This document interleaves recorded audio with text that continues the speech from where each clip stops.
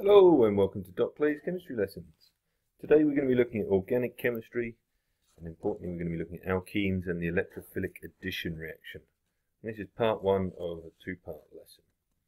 So by the end of the session you should be able to do the following. You should be able to outline the mechanisms for electrophilic addition reactions to make haloalkanes, dihaloalkanes and alcohols, and you should be able to recall the tests for unsaturation. So let's take a look. So, looking at electrophilic addition, the first thing to consider is what is an electrophile. And an electrophile is something which accepts a lone pair of electrons. So, our electron pair acceptors. So, the opposite almost of the nucleophile, which is an electron pair donor. They tend to have a lack in electron density, so in the case that we'll be seeing will tend to be delta positive and want to react with things which have got lots of electrons, and those things with lots of electrons are of course our alkenes.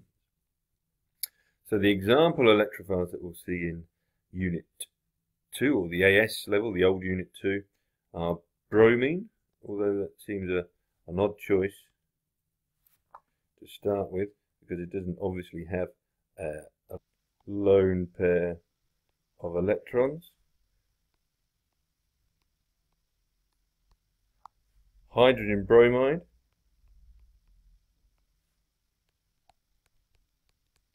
and also H2SO4, sulfuric acid,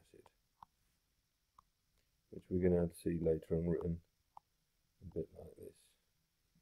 Importantly, these have all got regions of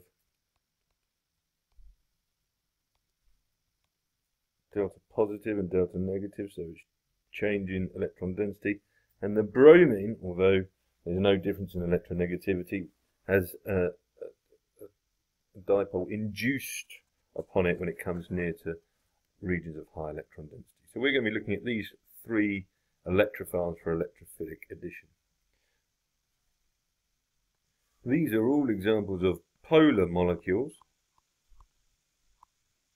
and when we come across in the A levels course next year, we will also look at positively charged ions, things like NO2+ and H+, and also the carbonyl cation, carbocation, but for now we're just going to look at these polar molecules for electrophilic addition. So we'll look at our first example of the electrophilic addition mechanism, and we'll look at the conditions of when we add bromine, the orange coloured halogen. Here we have an alkene, and remember the electrophile is electron pair acceptor, so react with things with large number of electrons which occur in our carbon-carbon double bond.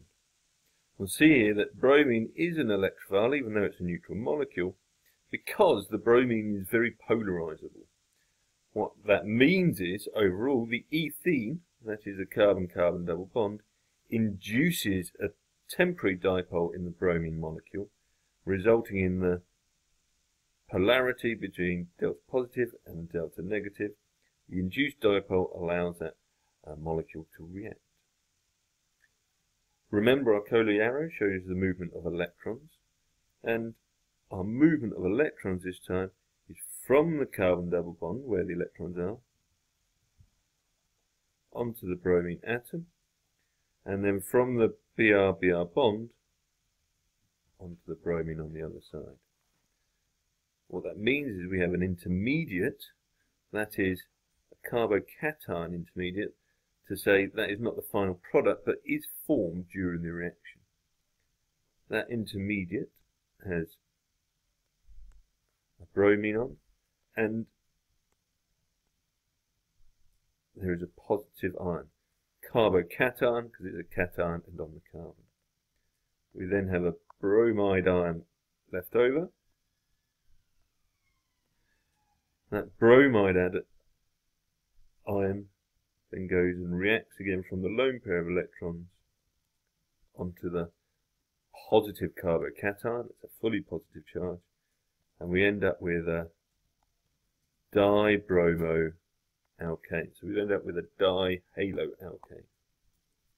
This is also, at the same time, a test for unsaturation, i.e. for a double bond, because the bromine is orange or brown, and in reaction we end up with a dibromoalkane, which is colourless. So this allows us to have a test for unsaturation, where we have the haloalkane reacting with, forming the dihaloalkane from the alkene and the bromine. So here we have an example of bromine, water and a cyclohexene, shaking on the orange on the left hand side there to go to a colourless solution on the right hand side because of the electrophilic addition reaction. So in this second example, again we're looking at electrophilic addition mechanism. We're going to, instead of bromine, we've got hydrogen bromide. We have a polarized molecule with the hydrogen being delta positive and the bromine being delta negative. And we have electron density again in the carbon-carbon double bond. And so the electrons flow from the carbon-carbon double bond onto the hydrogen. And then the bond breaks between the hydrogen and the bromine. We show with the curly arrow again onto the bromine. What that means this time is our carbocation intermediate has a hydrogen on it, and there is a positive charge, that's a cation on the carbon, intermediate, and we have a bromide left over with a negative charge. And then we have the lone pair of electrons again from the Br- onto the positive charge. And we end up this time, instead of a dibromo, we have a bromo, so a single haloalkane.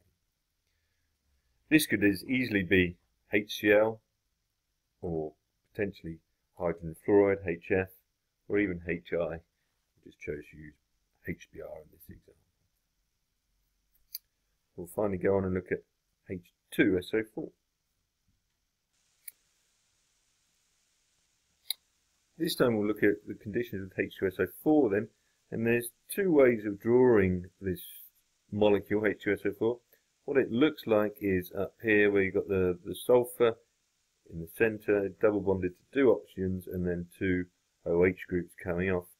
That's certainly one way of drawing it. It sometimes gets a bit cumbersome in reaction mechanism, so it tends to be simplified to just be HO, and then we just write the rest of the molecule as SO3H, and that's just to make our eyes a bit more simple. The mechanism, though, is exactly the same as we've seen previously. We have a polarized molecule between the hydrogen and the oxygen, the hydrogen being delta positive, and the rest of the molecule there being delta negative.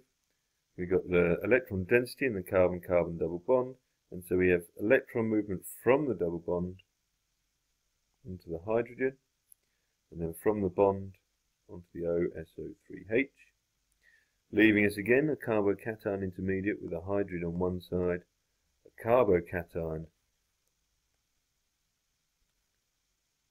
intermediate, and a negatively charged with a lone pair of electrons. The rest of the sulfuric acid molecule. This then goes to bond, or attacks a positive carbocation, leaving us with a molecule that looks like this. This ends up being an intermediate step, in fact, because what we tend to do with this molecule is we then heat it with, we then warm with H2O. What we end up with is